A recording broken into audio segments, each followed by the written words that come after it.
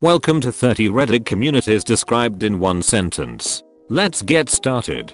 As it turns out, we now know that most people would give up a slight luxury for an entire year in exchange for $6 billion. 50% of posts are genuinely incredible ideas. The other half are experiments so unethical, they would even make the CIA think twice. Welcome to top-level professionals looking like idiots. Welcome to 13-year-olds on TikTok looking like idiots.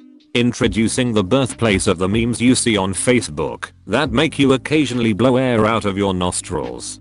If you wanted to see an attractive woman show off some above average artwork, then you came to the right place.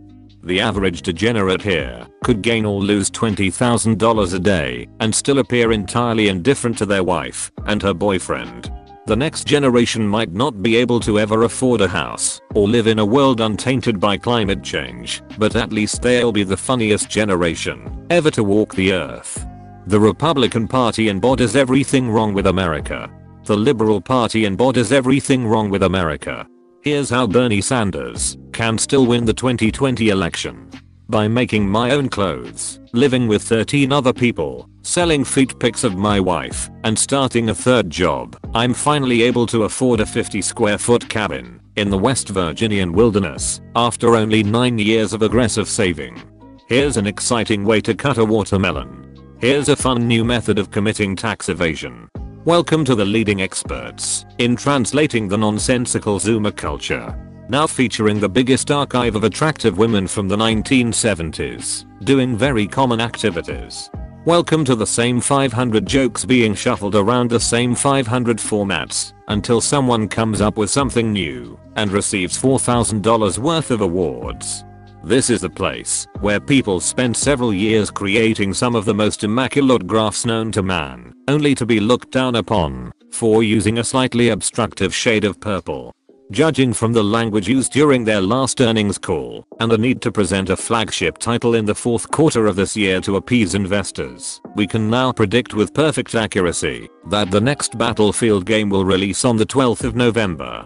Look at this funny bug I discovered in Skyrim. People throwing themselves out of an aeroplane with nothing but a flat pack of an IKEA brand parachute is just another Tuesday for these fucking maniacs. This might be perhaps the only community on Earth who would wholeheartedly believe that leaving the toilet seat up is grounds for divorce. Here's why Facebook is being sued for the 7th time this week. Introducing the biggest archive of Americans yelling at each other over very trivial disputes.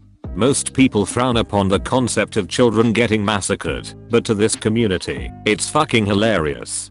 Watching a disappointed father figure see his daughter down 6 standard drinks in 10 seconds will never not be funny.